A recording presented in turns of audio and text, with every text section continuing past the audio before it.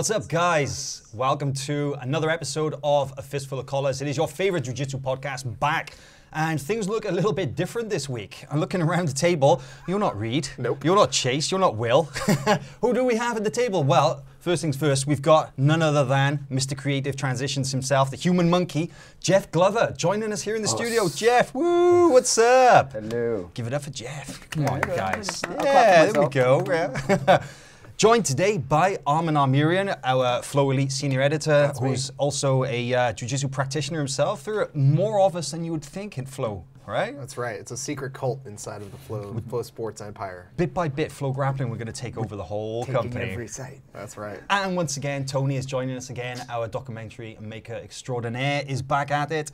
Man, it's a little bit different this week, but it's kind of cool. You're probably wondering where everybody is. Well, last weekend, we had a couple of big events, and we got one coming up this weekend too. So Chase is in Guam for Marianas Open. He's only been talking about that for like 3 weeks. It's like every opportunity, he's like, I'm going to Guam. I was like, yeah, rub it in, why don't you? Yeah. I saw him I was getting coffee and I bumped into him. I was like, hey man, how's the travel schedule going? He's like, oh, no big deal, but I'm going to Guam. I was like, okay, cool, very cool. Sweet. Very, very cool indeed. And the boys, Reed and Will, they were in New York last weekend for Kazai Pro. Man, what a show. Did you guys watch? Incredible. Yeah? Awesome show. And one of the result that everybody's talking about, right? Nicky Ryan versus Gio Martinez. Damn, dude. Damn. Exciting. What did you think about that, Jeff? Because you got a little bit of history with Gio. You know, you competed against him a couple of times. Yeah. And everybody knows Nicky Ryan, right? Yeah. So what did you think about the match? Yeah. Gosh, it's like the Super Bowl. It's like a pro wrestling event now. It's like super exciting. Like challenge matches, $10,000 getting thrown around here and there like it's nothing. It's not nothing. I 10 mean, they're grand's doing not it, though. nothing. These Let's guys just are say throwing that. it. Everybody's like, yo, I'm challenging you for 10K.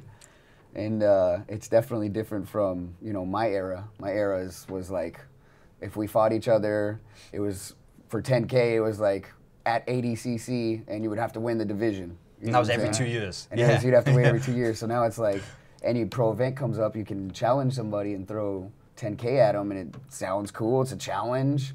You know, put somebody on the spot. Somebody has to respond and either decline and look like a chicken or accept it and look bravado. So And it's high stakes, right? High stakes, I yeah, mean, like that's the thing, you know, a head-to-head match. There's a lot riding on that, right? Everybody's pride, everybody's, representing the team and stuff. But when you got 10 grand on the line, like how does that change things? Like, yeah, it sucks to lose that.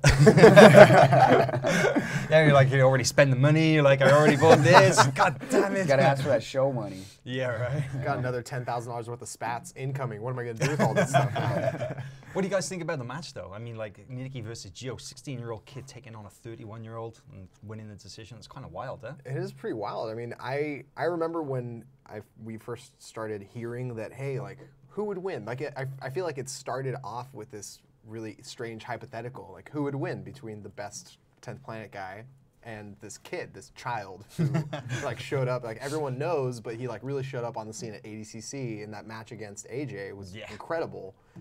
And I remember thinking like, oh, that's a cool hypothetical, but it'll never happen. And like fast forward to last weekend, and it was basically everything you would wanted it to be. It was awesome. It was really cool. Man, for me, I think one of my favorite things about it was the drama, because like you said, it's kind of WWE a little bit, right? Pro wrestling, everybody's shit talking and stuff. But actually, there wasn't any of the shit talking up to this match. Like everybody was taking it dead fucking serious, right? There was a lot riding on that, right? Yeah, absolutely. And the match itself, I thought it was fun to watch for sure, the viewer. But I thought it was pretty back and forth, and then to the end there when Nicky kind of threw on that triangle at the end. But They faked that like he was gonna go under the thigh for a leg attack, and then Gio pulled back and like kind of slipped right into it. Yeah. Man, tactically, like, what did you think of the match? Like, with Nicky, everybody knows him as kind of like Dan her death squad, leg locks and stuff. But Gio, kind of, he knows what's going on. He's gone up against those guys in the past. But like,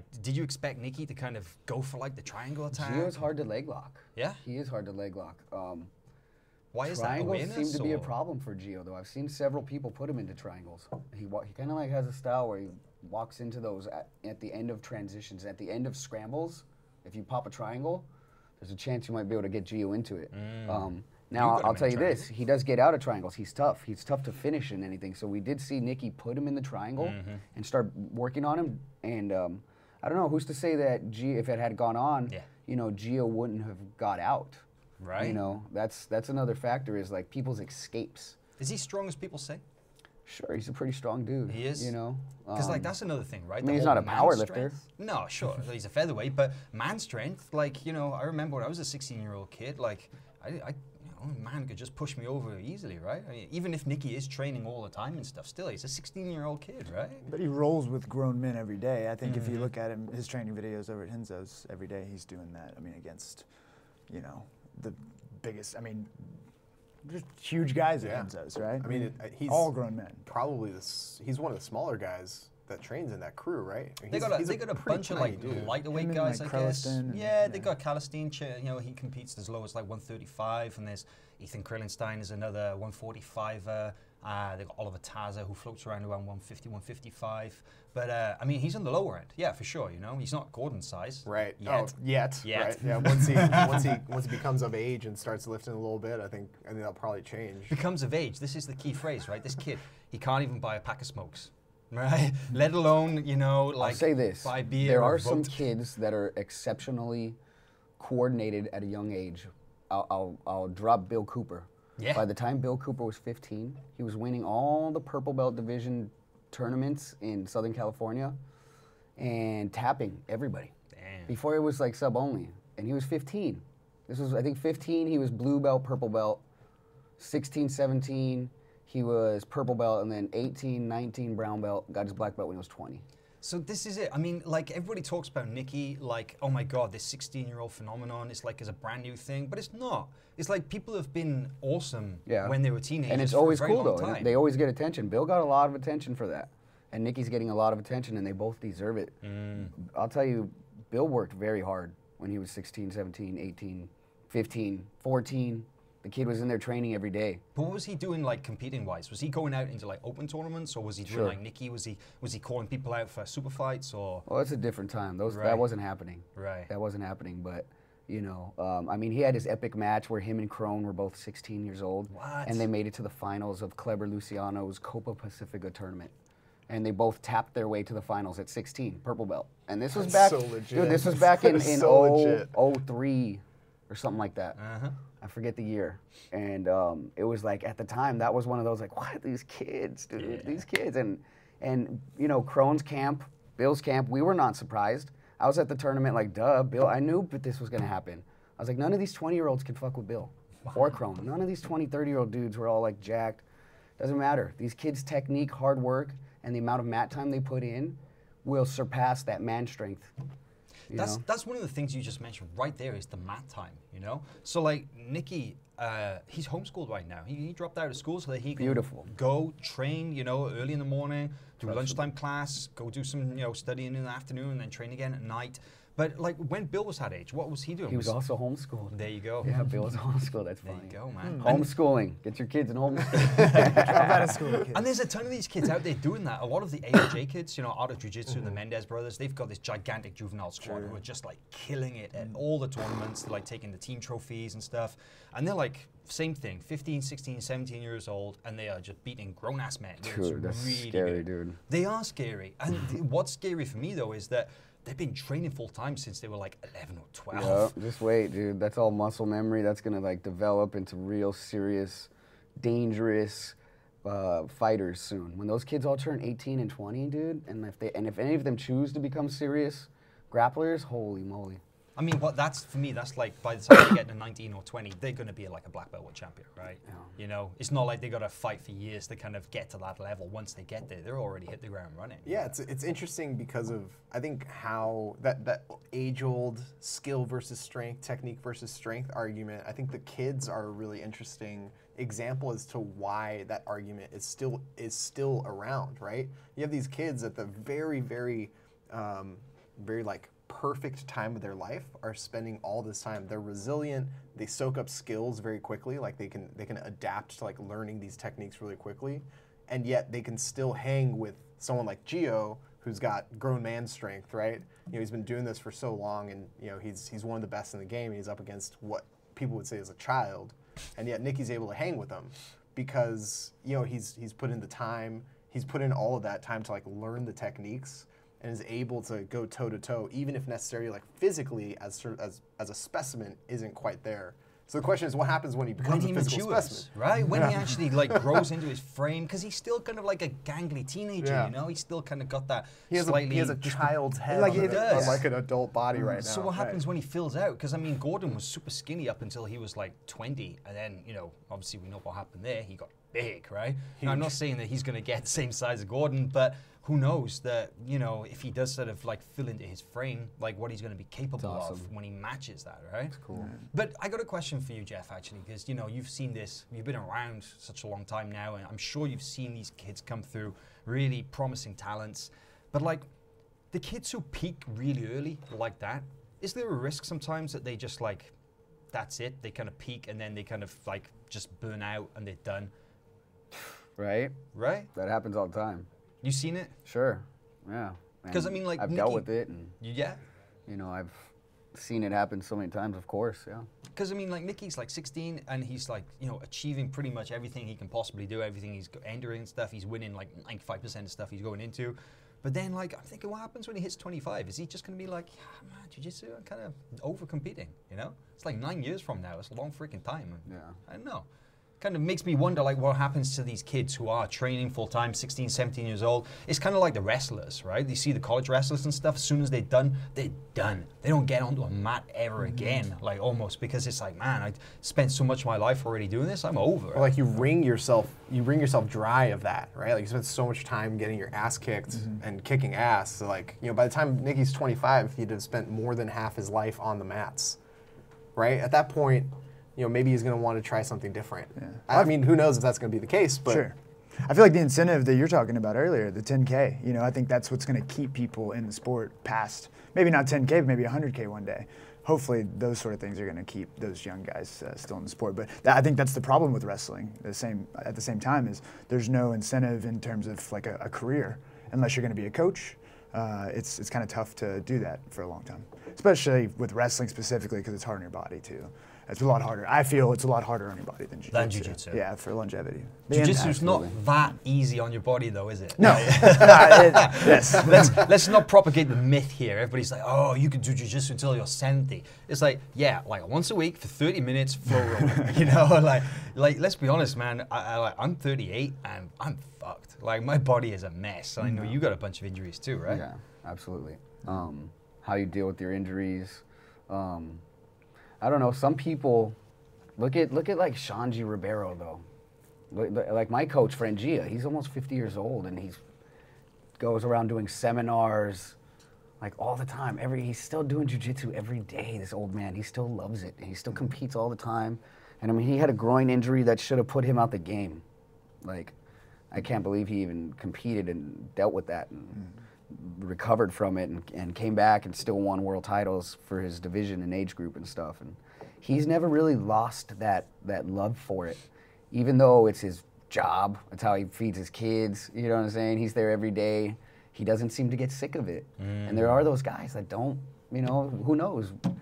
Nicky Ryan might be that dude who never gets sick of this and grows on to become more famous than all of us. He's just collecting heels into his 60s. If Nicky Ryan puts in the miles, they're like a megaton. Exactly. What if he's like the megaton guy? He's still there competing in every tournament every year and stuff, man. Yeah, so it is possible, you know, and I'm sure those guys are carrying their own, like you say, physical baggage as well, the injuries and stuff. But man, I mean, talking about the kids though, this is really interesting because, you know, it is amazing what's happening with teenagers nowadays. And it has always happened, but I think it's becoming a little bit more popular now because people are realizing that, man, if I invest a lot into these teenagers, then it's good for those podium pictures, right? It's good for promoting their business and stuff. So, you know, people are putting a lot of emphasis on these big juvenile teams. I know that, you know, we talked about Atos, right? AOJ is a huge, you know, kids team. Team Lloyd Irvin is always prided themselves on having this huge kids team as well. But man, I don't think anybody is doing kids jiu-jitsu bigger than the United Arab Emirates. Because we were talking about this earlier, right? In Abu Dhabi and all the other Emirates as well, Dubai and Al Ain and all the other ones I can't even remember right now, jiu-jitsu is compulsory in schools. So every school child in Abu Dhabi now trains jiu-jitsu as part of their PE class. That's incredible. How crazy is that? an entire country of like millions of people. This could be a rumor, but isn't there also their law enforcement is required to have a certain level Law of enforcement and jiu-jitsu? military. Yeah, and military, I mean, they basically just flew over like a couple of hundred Brazilian black belts, and they like, you're going to teach the soldiers, and you're going to teach the police, and you got the school kids. I'm not sure which one I would have preferred out of that. It's so cool to see though. Like when we were there last year, you know, just all the kids running off the mats like in little gis. I've never seen so many tiny gis in my life. Yeah, and just the stack of dirty gis that mounted up to my waist. It was like up to my waist, and it was just kids gis. We did an interview up in one of the training rooms there, in like it's actually where they have the national team training, and it's this gigantic, like huge hall, right? Just matted from wall to wall. It's like one of those national judo centers you see on the Olympic teams. You know, it's probably like what, 80 feet long by like 40 feet wide. Like an airplane hangar. Yeah, They got space. huge mat space. Yeah. And in the corner, it's literally like a waist-height mountain of dirty geese waiting to be washed from the kids' classes. It's so cute. But I don't know though. What do you think? Is it like a little double-edged thing? Because it's kind of cool that kids are training.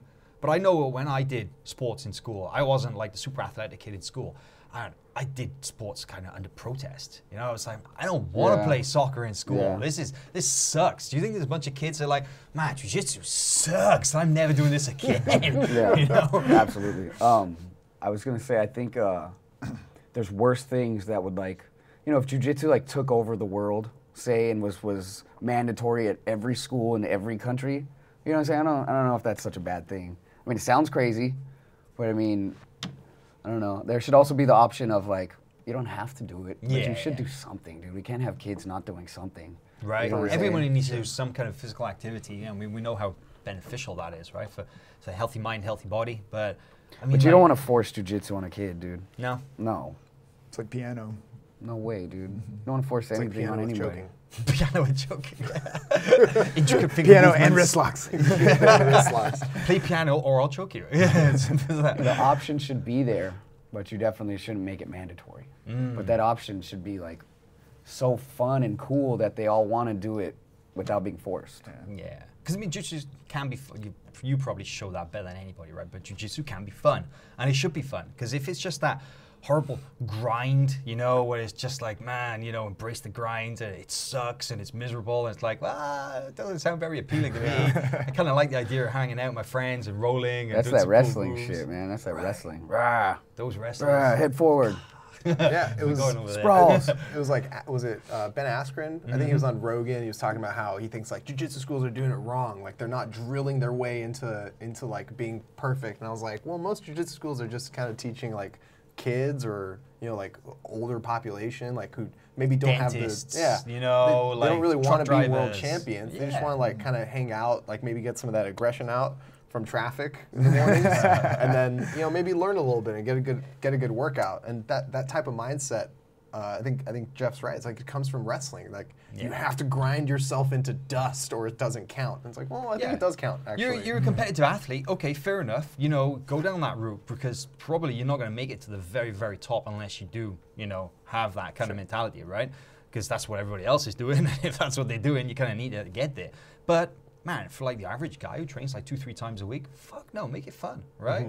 You don't want to come in there and bust his ass for just feel demoralized and leave and be all beat up. What was you said to me yesterday about the training thing? You want guys to be able to walk to his car without limping and stuff, right? The whole thing about why jiu-jitsu like doesn't have heel hooks is because it's a business and your students need to be able to come back, and the whole what's easier to detect when you're about to get choked unconscious or when your ligaments are going to tear from a heel hook.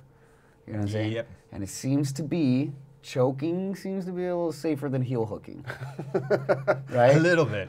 So that argument, like, do we want guys limping into work tomorrow, being like telling everybody at work, oh, my jiu-jitsu class, this. Oh, they blacked out for 30 seconds and oops, yeah, that happened. I should have tapped. Yeah, you know, go. That's going to scare everybody at his work. Yeah, right. You know what I'm saying? You're going to scare potential students away for the teacher, so the teacher doesn't want anyone heel hooking. But then, you know, there's that other side of the argument. Dude, those are the most efficient, effective way at quickly jacking somebody up. Yeah. If you learn how to do it right. Yeah. And there's a lot of focus that can get put onto that kind of game. So, you know, as the business owner, you know, you got to balance that right. You know, which students are you going to let be hardcore wrestling training, get cauliflower ear, bust their ass, and which students do you mind if they just want to come in and roll? And not even the guy who just wants to pay his bill and is a punk about skipping the warm-ups. You know what I'm saying? The guy who sneaks in for rolling, like, That's oh, the I'm balance. sorry, traffic. Yeah, always, you know, every always, time, dude. Yeah. Every time. You fucking know. Come on. Like, you just sat there in the parking lot for 20 minutes while we're doing burpees. Yeah. I love that as a coach, though, having some guy come in late so I can talk shit to him. You know what I'm saying? It's a good mix. It's a good mix. A gym should have a good mix of all those. You know, the kids that are all about it, the kids that are kind of forced there because they're little punks, the kids that are kind of forced there because they're little weaklings. You know what I'm saying? There should be all this. The guy who just wants to train and not compete, the guy who's all about it. You're gonna have a gym with all of that going on. It's a beautiful thing. Which one were you? You know, which one were you? Which kind of like little stereotype were you in that gym? I was the weak kid that needed it, and then I became needed it. Yeah, absolutely. Were you bullied, Jeff?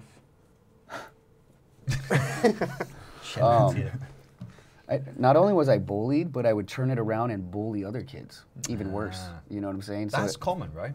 That happens a lot. That's how I did it. That's when you need it. They kind of redirect the aggression onto other people and stuff. So Yeah, that's you rough. know, and that part of my personality as a child has made me, like, I think, a better person. I can kind of like check myself and be like, yo, don't punk people. You're an adult, dude. What? Even as a kid, you shouldn't be doing that shit, you know? And I think putting kids in jiu-jitsu can really eliminate that behavior. I know it eliminated that. It started the process of eliminating that from my behavior, you know, when I was 16 and I met Frangia. You know, and he would actually, like, I would say some silly shit and he would actually like, what? Hit me or some shit? You know, my mom could never hit me. But he'd call you out on it. Yeah, like he would hold me down and like, ass whoopings were part of my life then. Like, okay. Oh, I get it. So there's the character building side of things, right? And that's one of the things that Abu Dhabi, the school system, that they've been talking about as well, is, you know, they've seen, like, they say that they've seen, you know, improvements in concentration in classes, you know, in discipline. And let's be honest, it's not an automatic, if you train jiu-jitsu, you're going to become a better person. Because to be honest, there are some pretty shitty people out there who become even shittier because they get good at Well, jiu-jitsu. you become a They critical amplify. thinker, bro. You become a critical thinker. Yeah, So but you can it is plan character. attacks better. You Yeah. you can use the dark side. There you go, the dark side of jiu-jitsu. But that's heel hooking, right? Yeah. Put it out there. But at the same time, there is an element of character building in jiu-jitsu, I think, right? Like, would you agree? For sure, I would say so. I know that, you know, as a kid, I played baseball and I ran. I was not particularly athletic. I wasn't particularly like physical. But then once I started getting into like CrossFit and weightlifting and doing like powerlifting and strongman, and then finally into jiu-jitsu, the physical practice is so important to just having, I think, a healthy day and a healthy life, that as a kid I can only imagine how useful it is. It's not just the whole like, what did you say? Like, come on, you can't do that shit, and then beat someone up beat it out of them, right? It's also almost this idea of teaching a kid that they have control and power over it, right? They have that control and power inside of them, and then you exercise that willpower, and that's what ends up benefiting you the most. As long as you're applying yourself to something, I think jiu-jitsu is particularly good at that because the consequences are so black and white. Like, oh, I got armbarred, or I didn't get armbarred, right? It's a very binary situation. And I know, like, me personally as well, if I don't train jiu-jitsu for, like, you know, X amount of time, I start bouncing off the fucking walls. Man. Like, seriously, I get so like anxious, and I get like I'm stressed, and I get snappy and stuff, and I'm kind of like, what's wrong with me? What's going on? Why am I so angry at the world? And I'm like, because I ain't choked anybody for a few days, you know. And I know that you're probably like me. You're more on the highly strung end of the spectrum, Indeed, right? yeah. I get would a little say bit. so. Yeah, it's the same way. If I spend more than a few days away from the mats, like, if I spend more than a few days doing nothing, it becomes a nightmare. Like, I need to do something. It's the way you get hungry and you get angry. I get like that after a few days, and it amplifies. But staying away from the mats is the same deal. It's like, It's an outlet, right? Yeah. Yeah. Yeah. It's like a form of emotional regulation, I guess. It's like you can kind of, for one, you can let out some aggression if you're angry driving down the road in Austin every day. Sorry, I know LA's way worse than Austin. Way worse. In other ways, I think just long term, it helps you, evaluate your emotions. You kind of look at situations now more critically, and when you're in a dangerous spot, being choked, what have you, you can look at those things and kind of manage them slowly and progressively, and you don't get too stressed out, with your regular day-to-day. I think that's great for kids, because kids, they don't get that in school. You don't learn how to manage your emotions well. So no, nobody gets taught a lot of times, like, you can have a super intelligent kid, super smart guy, and then they go off the rails in college because they just start partying and don't know how to deal with real problems. Well, sometimes earlier than that, they get stuck in like special ed classes because they've got concentration problems and stuff. But it's actually just the kid needs an outlet. Absolutely.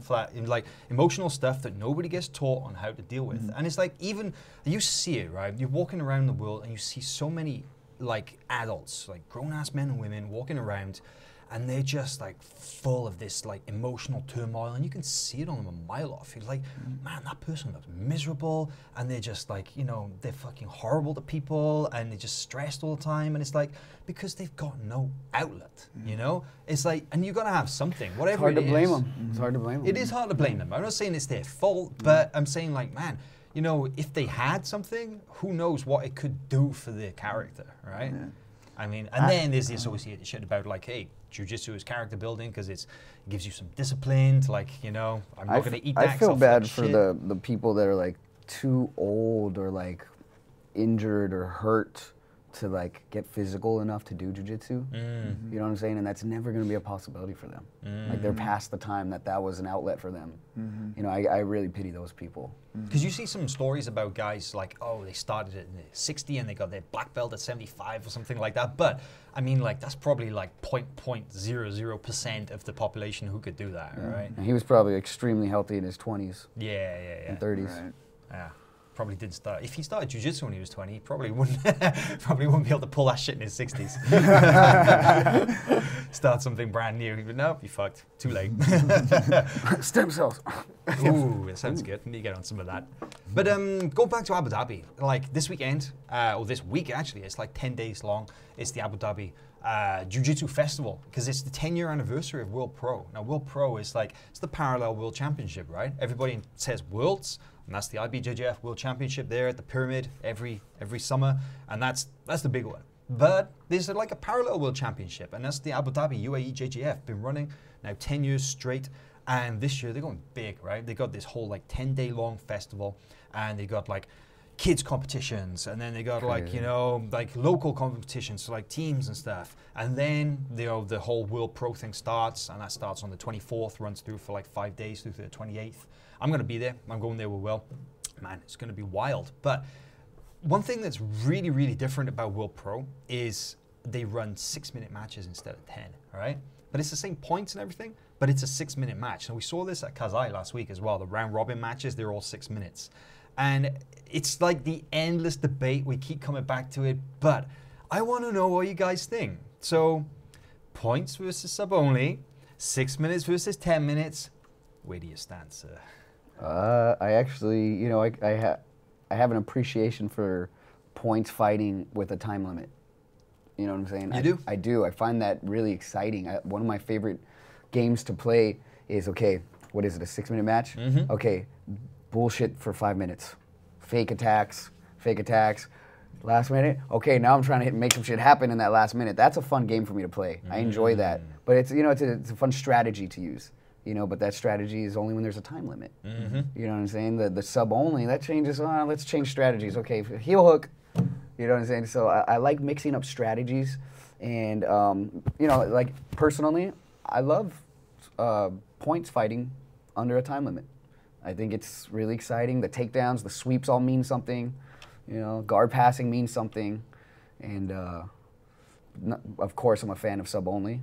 You know what I'm saying? You've done it? Yeah, I stand in the middle, dude. I stand in the middle. I high five both teams.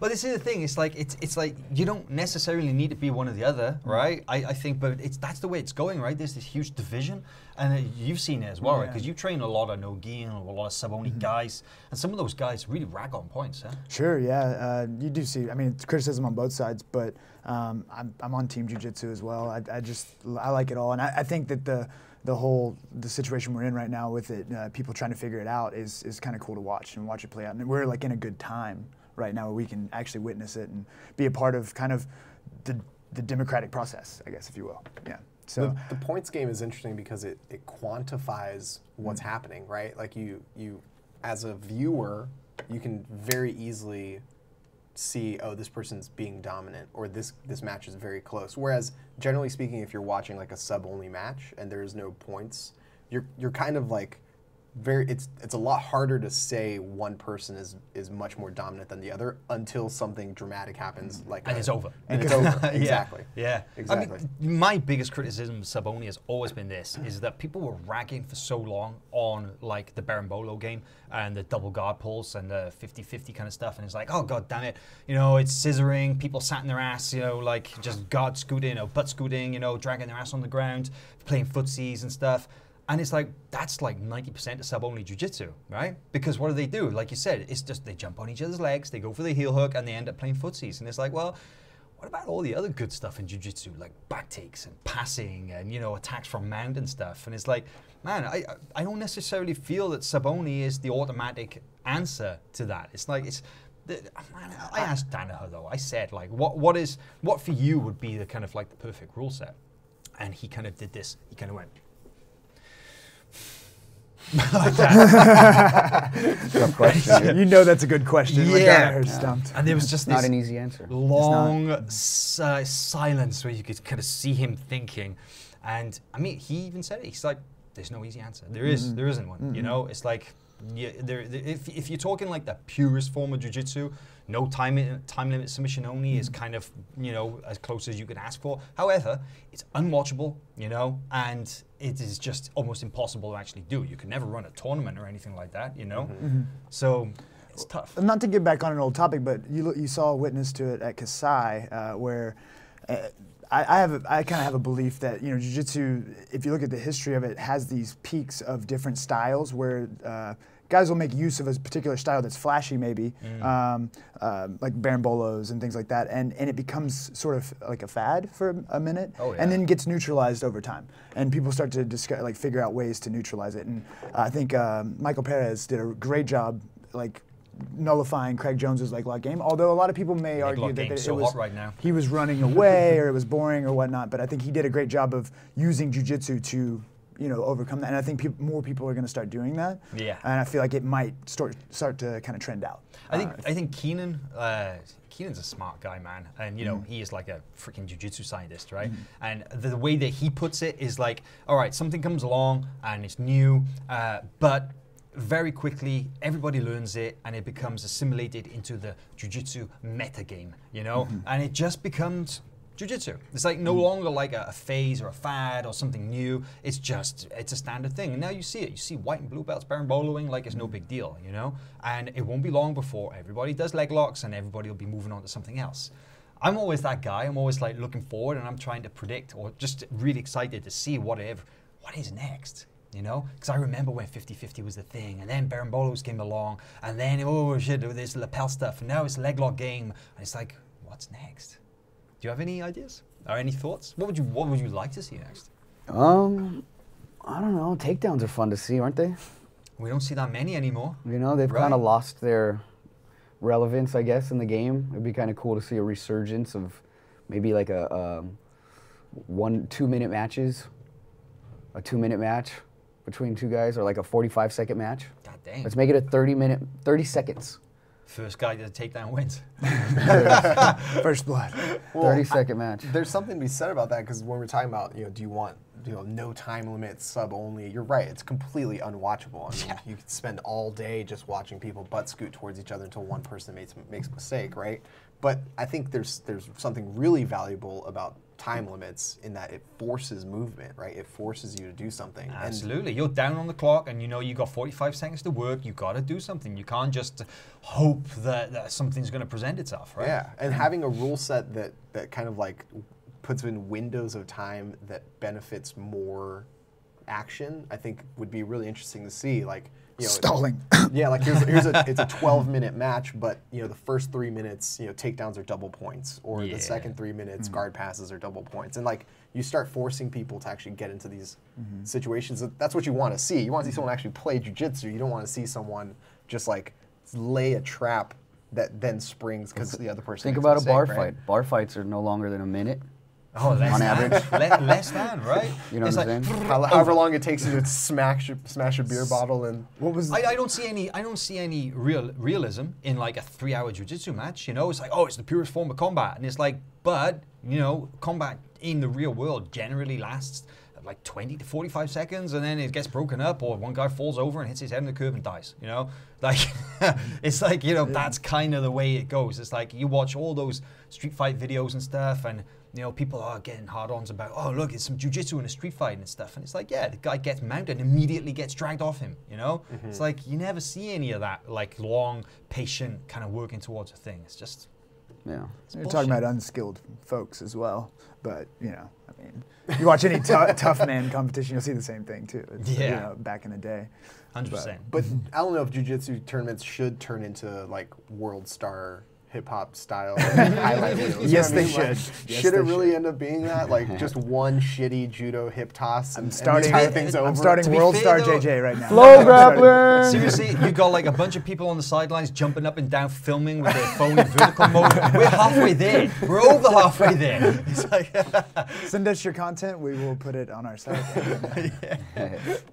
but yeah, I mean, I love the, you know, entertaining matches, and I think a lot of it comes down to, you know, as you proved, it's more about the practitioner than the rule set, right? Because honestly, Jeff, I mean, you know, you competed pretty much everything in your day, right? Gi no gi, point sub only, ADCC, IBJJF, you name it, and you know, it's your responsibility to make it a good match, not the points, right? Yeah, you said it. That's true. Yeah. What do you prefer though, personally? Like you mentioned about points, but if you had the opportunity to kind of take a match tomorrow, like is there something which you prefer over another? I really enjoyed. I've said this a lot of times. I really enjoyed the tournament Henner and Heat on. Actually, I think their dad did it. It was called the IGJJF, and they did first person to 12 points. Ooh, like a tech fall. Yeah, they had tech fall, Ooh. and it was great, dude. It was really fun tournament. We did it 3 years, blue, purple, and brown, and I really got to showcase my game and my style under those rules. There was some weird parts of the rules. They had like a coin flip thing I thought was whack, and if you like 3 minutes on bottom, you'd switch. They messed around with it, but I liked the underlining principle of it was if you got to 12 points before the other guy, you won. Match was over. Man, but was there a time limit? They switched it. The first year there was no time limit matches. Oh, just All of first them, to like 12 dude, or like submission. all white belt to black belt. They did a whole tournament like this. Oh my god. Damn. And it's still going on right now. Yeah. Solo had like a half-hour match with Fabio Leopoldo. Wow. There, and then it was great. It was the year. I don't know if you guys heard about this, but Hiron slammed. He probably doesn't want me talking about this. He slammed Cameron Earl on his dome piece and knocked him out. that's right. Yeah, Yo, yeah, me and Bill yeah. Cooper were right there, like, dude, jiu-jitsu. Oh shit. He picked him up from close guard and just dumped him and knocked him out. Right, Ooh. dude. I was sitting Right. front row on that, and I saw him turn his head over and start twitching and shit. I Wow. was like, damn, he knocked him out. Degenerate art. So they eliminated that because they were allowing slams from the guard, you know, so they took that out. So the best year, I forget what it was like first to 12 with a half-hour time limit on each match. The average match was like 5 minutes, and dudes would quit. The concept of like, what? Like, a match could go more than like 4 or 5 minutes would freak dudes out. They get scared, like, I don't have the cardio for that. They would quit. They would quit and like expose something fast. Wow. Because they just mentally broke down. You know. I like the idea of getting to a certain points and like that's it, like a tech fall though. Because I mean, you know, it's possible to kind of get a fast submission sometimes. You know, like a guy can dive on it and stuff. But if a guy just kind of clams up and he's like, "Nah, I ain't giving you shit," it's like you could still score those points pretty quick, right? And I could be socking you in the face. You could. I mean, that's the realistic element. But if a guy is just going to go like, okay, sub only, I ain't going to give you shit. I'm just going to lie, bottom side control, my elbows in, tucked here, and just stay there. And it's like, all right, I can jump from knee right, I can go to side, I can spin and mount, I can roll you over and take you back. That's my 12 points right there. Boom, I'm out of here. Next match. Let's go. So let's build. Help me. I want to do a tournament. I want to call it 10 or tap. 10 or tap. 10 points or tap. Because 10 points is not that much. 2 for a takedown, 3 for a guard pass, you know, say 4th amount, boom, that's like 9 points right That's there. 9 points right there, and you Right? finish off with something. I almost got that math wrong. I'm glad you said that. Like, shit. I hope that's not actually like 11 points right now. So. Confident with that math. You know, throwing them out there. Just throwing a number out there, hoping it's right. But yeah, no, I love that idea because a guy could go out there and he could win in like, boom, let's say 45 seconds, and he'd be And is super this- fresh for his next match. Is this 10-point spread or just first to 10? First to 10. First to 10, Okay. right? Not a Race. differential. Right. Not like, Race to yeah. 10. It's not I like 10-0. It's got a. Yeah. I mean, you see it in wrestling and a lot. I've seen that, you know, I've been to like wrestling tournaments where a guy gets a tech fall and like the. Because then it's like points. 10-8 It's and you're awesome. scrambling Dude, it out, trying there's- to. Bill Cooper had a great match under these rules with a guy named Mike Weaver, who was he's a black belt from the Half Gracie up in Northern California. Really tough guy. Really tough guy. Bill actually exhausted the guy because I fought the dude in the finals of the purple belt absolute and got a choke on him because he was beat up from this 27-minute match with Bill Cooper, where sweeps were 1 point. Okay, and they went 11-12 was the score on this match. Each point was scored a sweep, a sweep, a sweep for sweep, a sweep for sweep for 27 minutes. Oh my God. Hard work sweeps that were not given up, where they both grinded them out. Wow, 27 minutes, and then finally he got 12. Bill had 11, and like the whole audience, everyone was just like, it was the greatest match, and that those rules promote really exciting matches that can happen, you know. And, Yeah. And yeah, that was a good example of what you just said. Yeah. That's like a sweep per minute.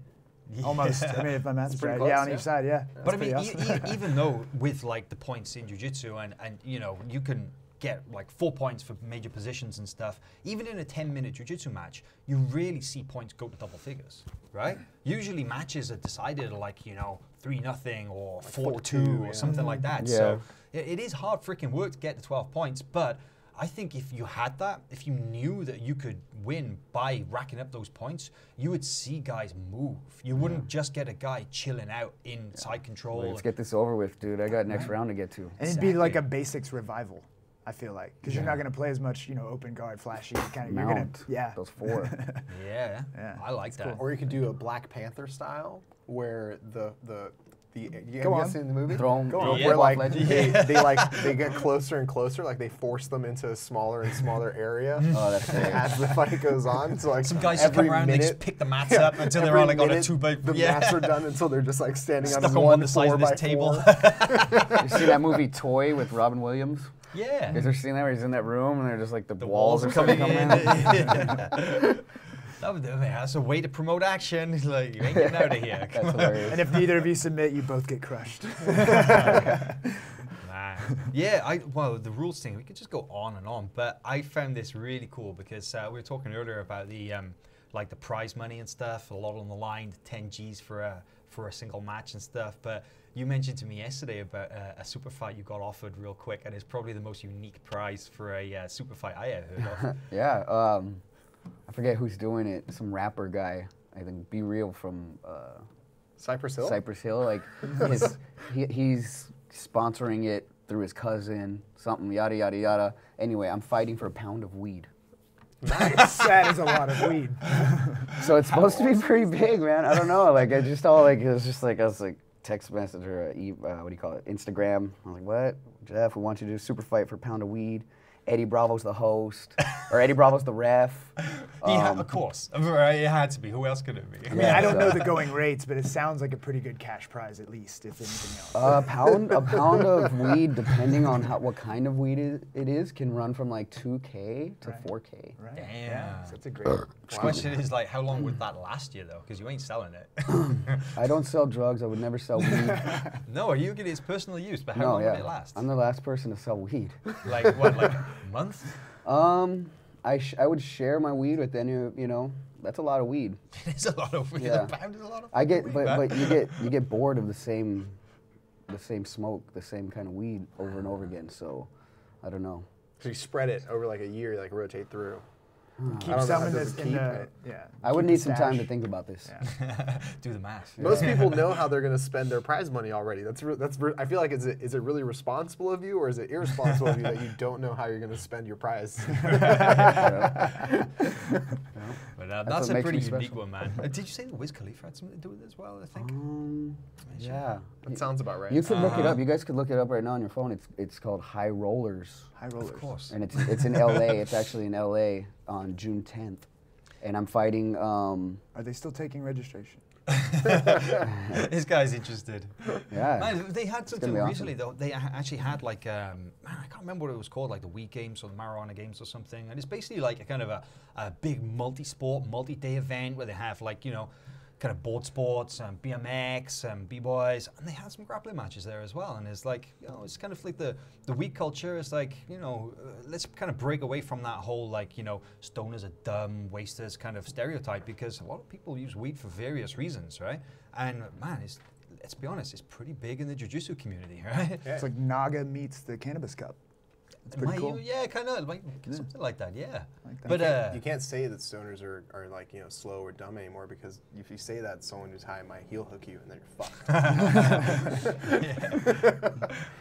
But I mean, like, speaking of the weed thing as well, you know, one thing that's really, really big in jiu-jitsu lately is the whole CBD as well, right? You guys using that? The topical, like CBD oil, or like the all that. Yeah, The all oil, of it. you drink Tincture. it. Yeah, They have There's a drink guy bros. selling Yeah. honey here in Austin. Yeah. CBD infused honey? It was delicious. Really? Yeah. I use the tincture. I've got one of those little bottles with like the kind of the pipette. I kind of like drop it under my tongue, a couple of drops of that. And you know, I first tried it last year because we were in Vegas for Masters Worlds, right? And the year before, we went to Vegas, and the dispensaries, you could only get anything at all from a dispensary if you had state ID. And of course, you didn't have state ID. And then since then, they opened it. So it's a free-for-all now. You can go to any dispensary in Las Vegas and you don't need any kind of ID. You can buy whatever you want. So I came out of there with like a handful of these mini disposable vape pens. They're just pure CBD. No THC whatsoever, no high, just the CBD. And got a couple of bottles of the tincture as well.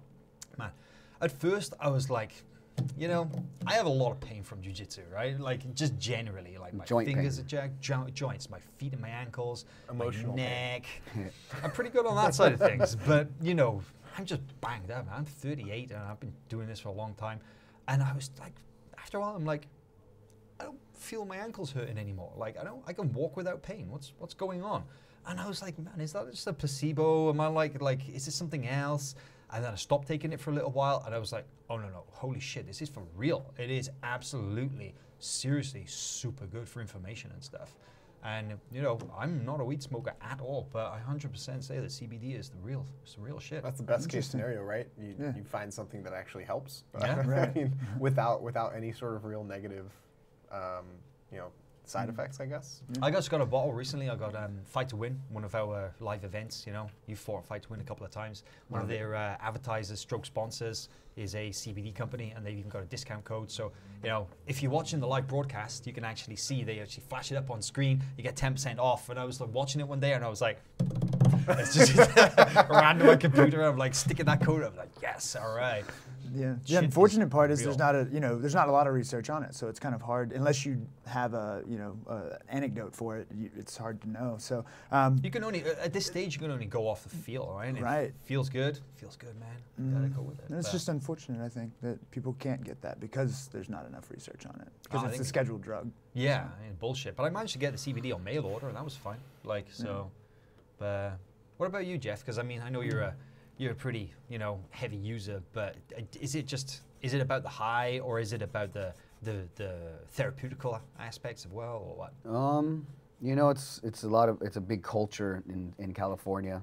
You know, I've grown up between LA, San Diego, and Santa Barbara, and that's all just marijuana capital, and it's been a part of my life since I was a kid. It's like everywhere you grow up as a kid. And there's that cigarette smoke that I'm used to, that I see everyone smoking out in the public, and sometimes I'll run up and hug one of my uncles and they burn me with their damn cigarette. Yeah. There's that, Yeah. and then there's that other one that's like really weird and kind of like enticing.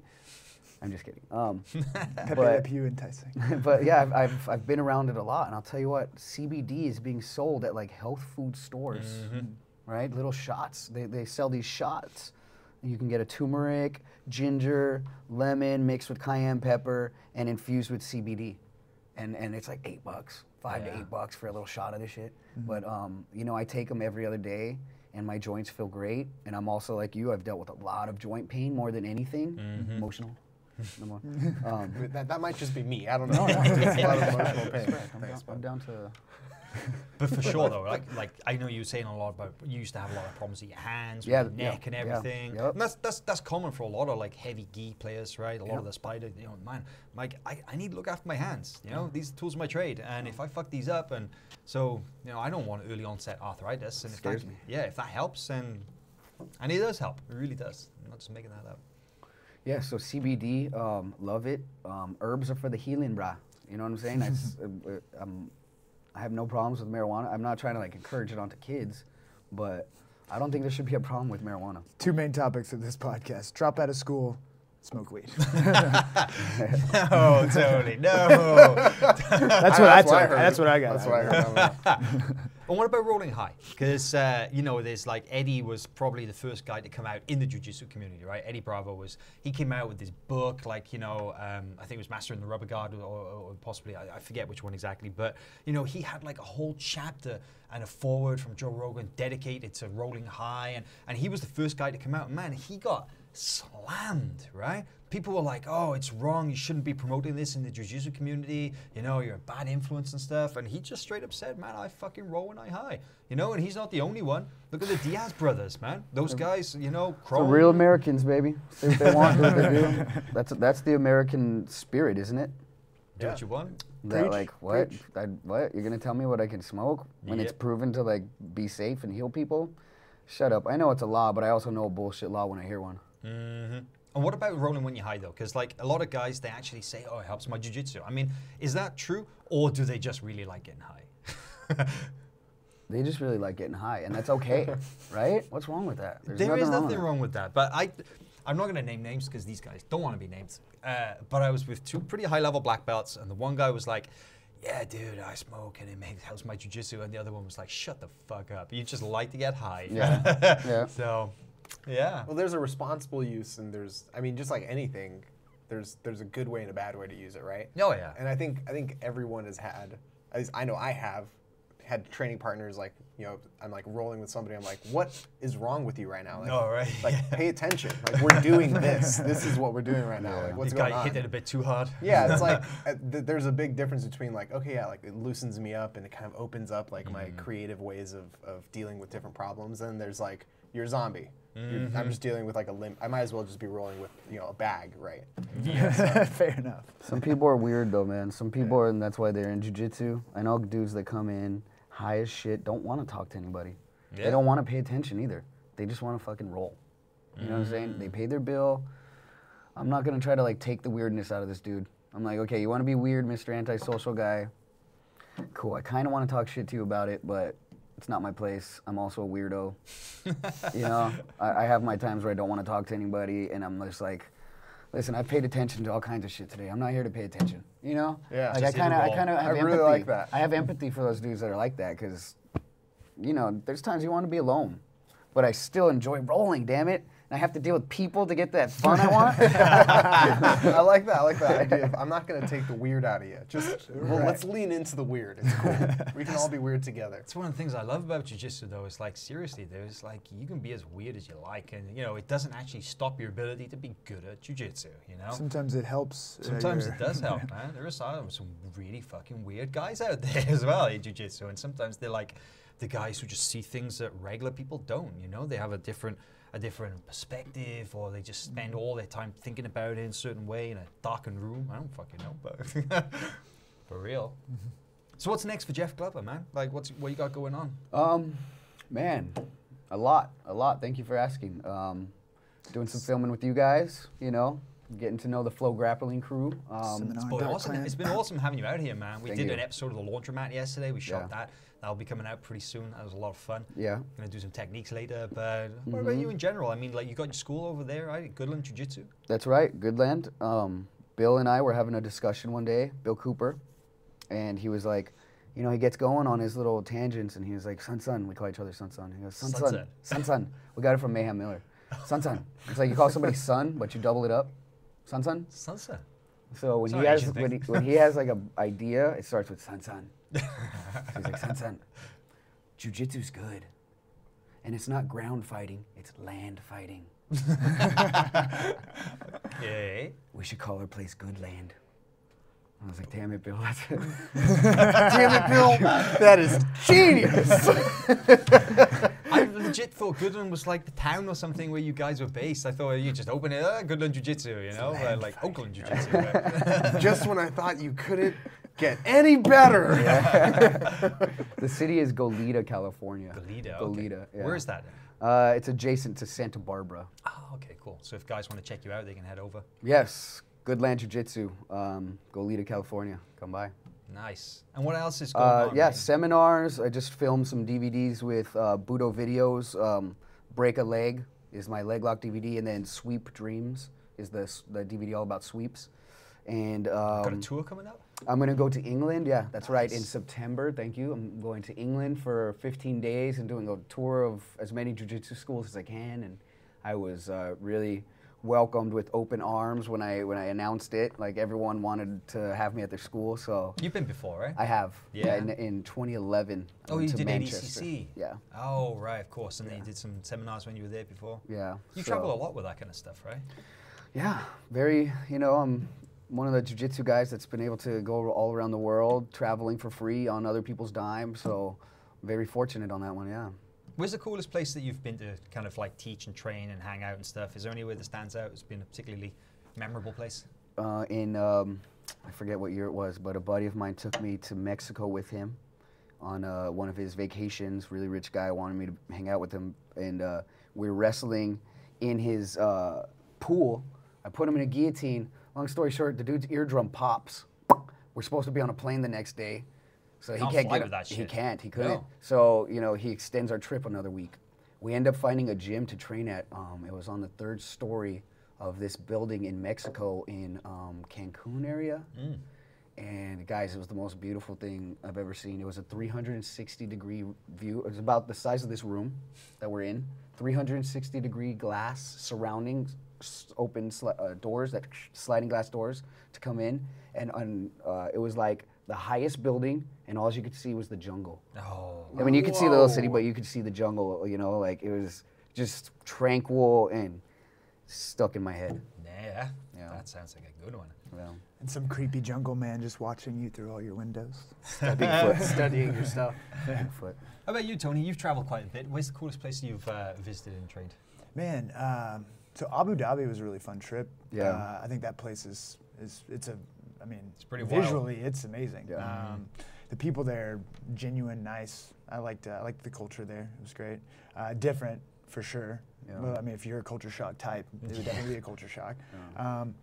But I like the kind of the rough times. Those are the ones I remember the most, I guess. So I really loved Russia, like Krasnoyarsk, Russia, and like Colombia. But those are like two extremes, right? You got the severe heat and then the severe cold. But Yeah, I remember the photo you posted. You were in Siberia, right? yeah, it was In the middle Krasnoyarsk, of winter. Yeah. Crazy. Middle of the winter in the frozen tundra, and I mean, I've been with you to Colombia, and that was not a fun trip. You know, people.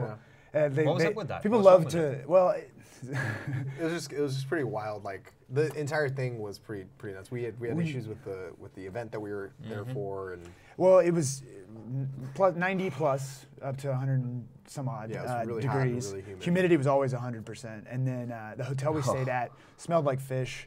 The AC was, you could not control the AC, so they controlled it for you, which Oh my means it God, was never dude. on. there was like a towel ration. Also, and it was, Yeah. towel there's a It was towel like a towel ration. ration. Like you had to go downstairs and get your towel if you wanted a new towel, and they were always out.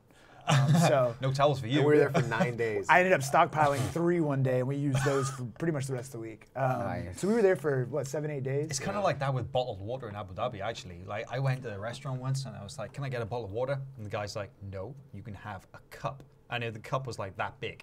And he'd get this like 3-liter bottle of water and he kind of like pours me the cup and he's like, there you are. And I was like, motherfucker, I want a bottle of water. I want to take it up to my room and I want to drink a bottle of water. And I just went over to the fridge and I'm like, they've got all these like huge bottles of water, right? And I just grabbed one and he's like chasing me out the restaurant like I just stole a fucking $1,000 bottle of champagne. And he's like, no, sir, no. I'm like, no, it's fine. Like, I just fucked off with this bottle. And I realized that even a bottle like this big is like $6. Oh my God. And I did actually just jack like a $40 bottle of water. But hey, it's a precious commodity out there, right? Crazy. Wow. But Yeah. I was going to train later, you know, because like every time we go for World Pro, which I'm going for next week, sorry, I fly on Saturday. We always train because there's not a lot else to do, you know. We go there, we cover the tournament, and then we go and we do some work, and we're like, man, gotta train, right? You've been watching jiu-jitsu all day, let's roll. Gotta get it out. Gotta get it out. So, you know, the other good thing is we always stay in a hotel and there's always a ton of athletes and a ton of black belts and the referees and everybody, and they have like, they take some meeting rooms and they just put some mats down. So like last year I was rolling with some kids from AOJ, a guy called Zach Naminsky and another guy called Liam Moss, purple and a black belt now. And you know, the year before I was rolling with some like some random like purple belt girl from Belgium, you know, and then just like some guys from Japan and guys from the UK, and it was pretty cool. Yeah. But man, like you're gonna go and train in an environment like that, you need to drink a lot of water. So yeah, I'm gonna do it again. I'm gonna jack that water. You're like, I know exactly where that fridge is. Well, see, and so even in Colombia, the water is in plastic bags. Bags. Yeah, Yes, it's bags of water. And it's never cold. How's that for it's, weird? It's typically in a sludge of water that's being grabbed into by athletes that are not everybody. washing their hands every 5 minutes. The way that we'll say that. the way that you drink it is you literally take the bag and you tear the corner and then you like squeeze Suck a it bag out. of water into your mouth. Yeah. Delicious. That Yeah. sounds great. So your one form of hydration has like cholera, Everyone's germs all over. dysentery. Did you Yeah. train when we were in Iceland? Tony and I went to Iceland earlier this year. Yeah. Did you go to Mjolnir? Yeah, I the went to governor's place? Mjolnir. Yeah, Mjolnir? bunch of Vikings yeah. in there, man. Just Yeah. massive, Mjolnir tall, means it's attractive, horse hammer, blonde. right? Yes. It's the name of the gym. So Horns. yeah, They all have Yeah, horns. they all have horns. Yes. yeah. That These what kind a- of shoes? Did you wear those? Pretty close. Is that a Except Scandinavian they're made of leather. They were like wild leather Reindeer Crocs. leather. Yeah, reindeer leather Yes. Crocs. And You rolled them? puffin skin. You trained it? Yes. You did? What was Yeah. it like? It was great. It was Yeah. great. Yeah. There's not a lot else to do in Iceland. No, but man, the facility was beautiful. It was like a castle atop a hill. It was awesome. That's so strange. I'm driving. You don't even see it from the road. It's so high up. Like you're driving in, you have to take a windy road that goes around, and then you see it around the other side. But there's no roads on the other side, so it's like right there on the coast. So That sounds awesome. Yeah. I did actually train with those guys. I visited Reykjavik a long time ago, and it was before they even had opened like any of, because they've gone through like 3 or 4 gyms in the past like 10 years, and each time they just expand, and it's not even like a gym anymore, it's like a resort, right? Yeah, because they've just got like a barber shop and like this, you know, like they've got all the strength and conditioning CrossFit gym, and they got the mat and the MMA, and it's incredible what those guys are doing up there. And you know, the other thing was crazy about that gym, it's non-profit. Is it really? It's a non-profit gym. Yeah, it's run by like a board of directors, and they basically every single penny or cent or whatever they call it there just gets redirected straight back into the business, and that's why they've been able to keep growing and growing and growing. Because all those guys who actually run it, they all have day jobs, and you know, salaries are pretty good in Iceland as well, so they don't need to make money. off it. $60 drop-in fee probably. Who knows? But I mean, yeah. hey, sounds like a pretty That's cool cool. place No, to that's visit. great. Yeah. How about you, Alman? You know, I as much as I've been lucky to travel for work, I've never gotten a chance to roll overseas. No way. Yeah, it's even when we went to London for The Grand Slam. the Grand Slam, the Abu Dhabi Grand Slam, I wasn't able to actually train. Just too busy in and out. Yeah, it was always just too crazy. Yeah. All my trips I always cut very short, and even usually in the middle of the trip, I'm like, why did I fly in last minute and leave first thing? Like, why don't I give myself any breathing room here? But unfortunately, I just haven't been able to get on the mats with overseas. Next time. Next time. Next time for sure. It's kind of like it's very similar here. There's like a mat. You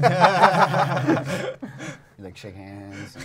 And then a child beats me up, right? That's usually So it's very similar to what happens here.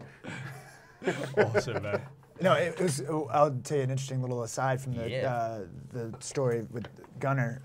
Milner, is that how you pronounce it? Milner. Mjolnir. So just people ask me all the time. I bought a rash guard from there, and they're like, "How do you pronounce?" And I always get it wrong anyway. So Mjolnir.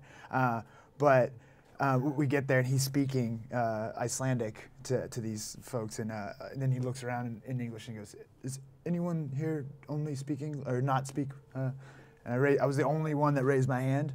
The rest of the class, he did it in English. Oh. I felt like such a dick. Yeah. That's pretty polite. Very polite. I wanted to just be like, no, I'll watch. It's fine. I'll Right. yeah. But Man, Your English sucks. Don't worry about it. I met Gunnar Nelson for the first time when he was 16 years old, and he was like just got his blue belt, and the No kid was shit. already super good. And I used to live in Manchester at the time in the UK, and he used to come. He used to come and stay with us for like 3-4 weeks, a month sometimes, and he used to come and train with us, and then he'd go with Ireland and train with John Kavanagh there, because I trained at a straight blast gym.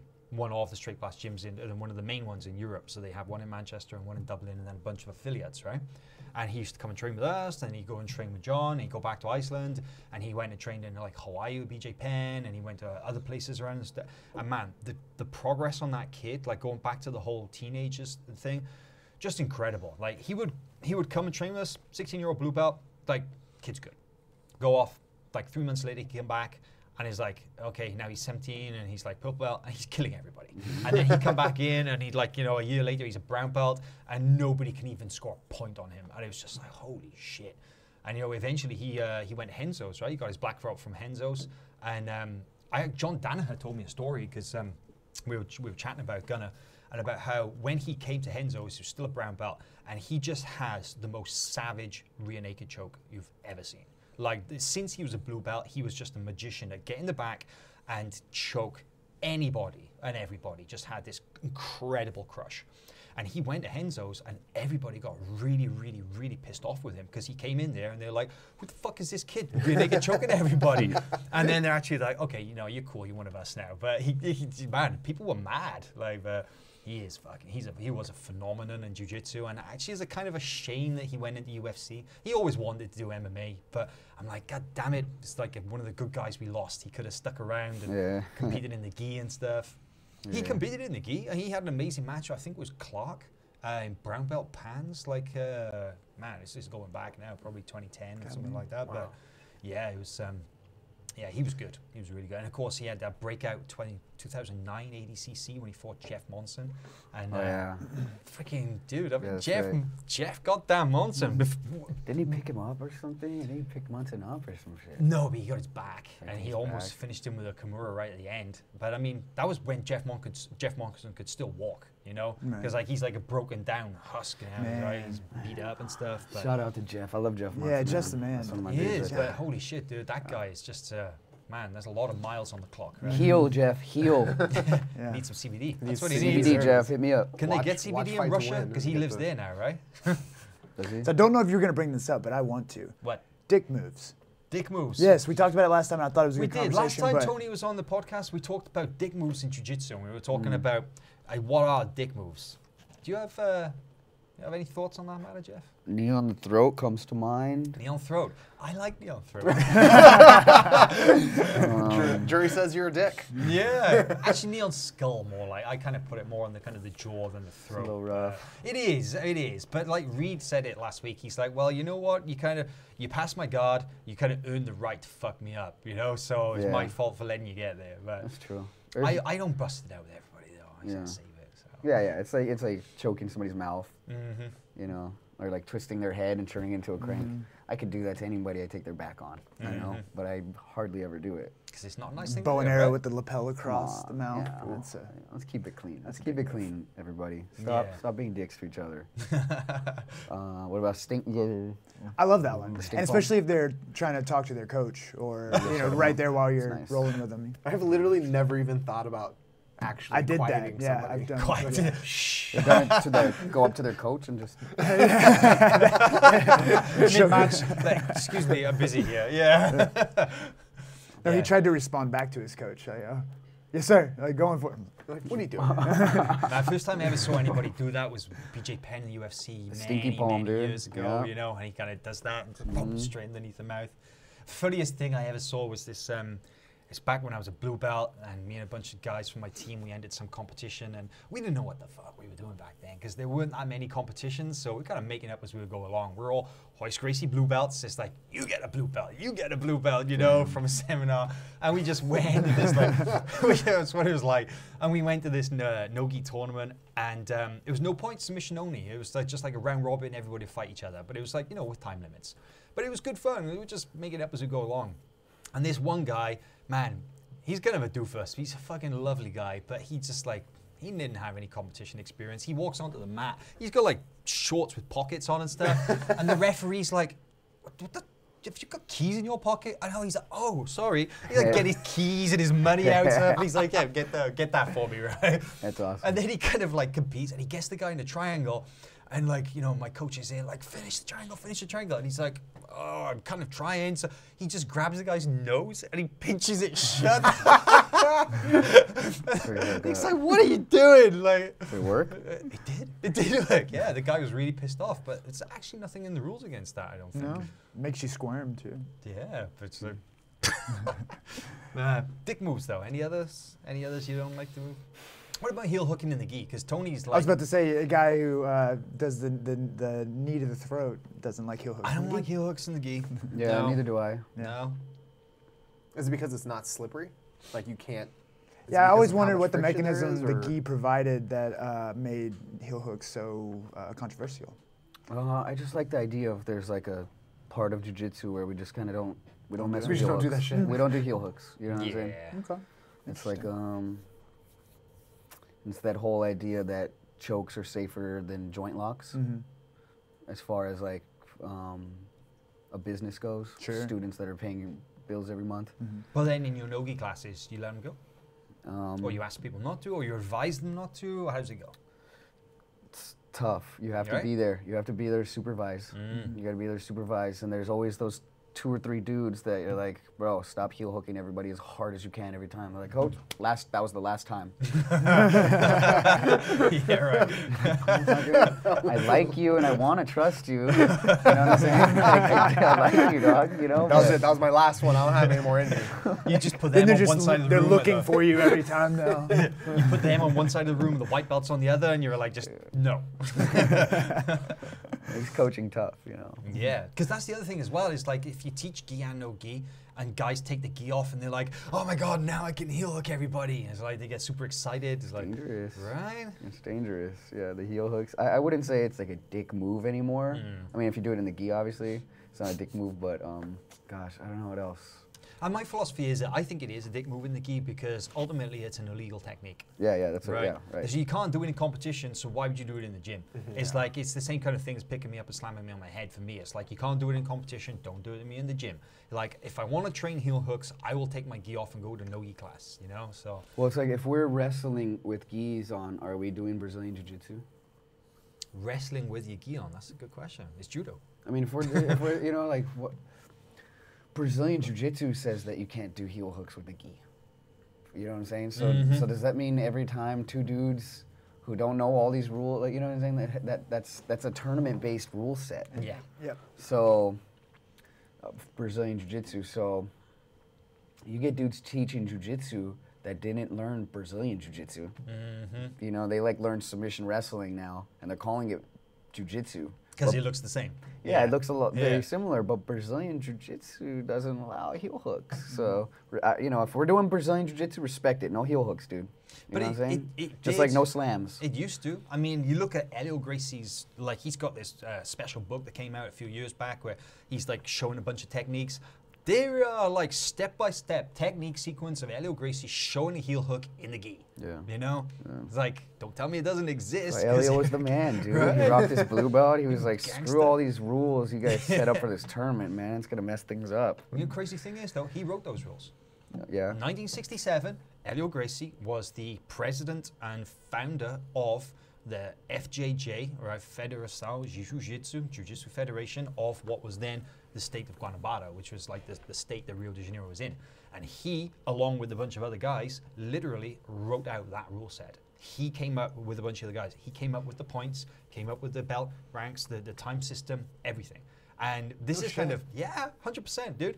I've seen myself. I've seen the documents, right? I'm not even kidding. I actually have seen the original, like, paper from 1967 with, like, typewriter with all the errors and, like, little, you know, crossouts and stuff with his fucking handwritten signature in the bottom. Well, they separate a lot of the Gracies. They do, like, they're, like, self-defense, like, stuff. That's kind of weird. You know, and then they have, like, okay, let's roll time. And they're very different. I remember friend G used to do this to me. Yeah. We would like warm up with judo throws into arm bars and all this shit that never was used. And I would be like, okay, when do we get to do this rolling shit? You know what I'm saying? So maybe Elio was doing that whole like, okay, the self-defense moves that are all gonna get used, not when you're rolling. These are all like weird scenarios in case some dude attacks you in a bar and attacks you from behind and grabs you exactly like this. But I think you already said it earlier on. It's business. Yeah. Right? Sure. It's like not everybody wants to come in and they want to grind, go head to head, because jiu-jitsu's fucking hard, man. Even a 3-time-a-week hobbyist is going to come in and it's not easy. Like, it is a struggle. Yeah. Some people don't even want to do that. Yeah. But like, as a business owner, man, you need to get them in the door. Yeah. You teach them some gun disarm or some knife attacks, you know? And I do wonder, because I see a lot of that from certain guys that I kind of think, man, you know better. You know, why are you teaching that shit to people? Because you know what really happens in a fight. Why are you teaching all those kind of, now I drop down, I grab the guy's leg. Yeah. And it's like, nah. Well, look at the time. When was that? Like, when did he put that out? Like the 80s or the 70s or something like that? The what? The self-defense him doing all that self-defense stuff. Oh, the book? I mean, the book's, I don't know, 15 years old, something like that. I mean, there was, I mean, how much money was he watching other martial artists make?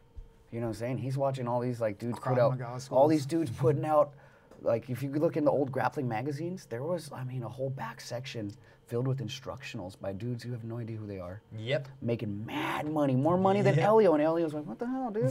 Remember those like full-page adverts, and it's like you buy like a 12 VHS instructional set, and each video is like $75, and it's like it comes with a black belt. But legit, people would have said, man, I need those 12 videos, and they drop like $1,000. There you go. You know, thank you, Ahmed. I was kind of, again, math, oh no. And they drop that money, and then that guy, how many fucking VHSs does that guy sell? That's a lot of, you know? I want some of that. Right?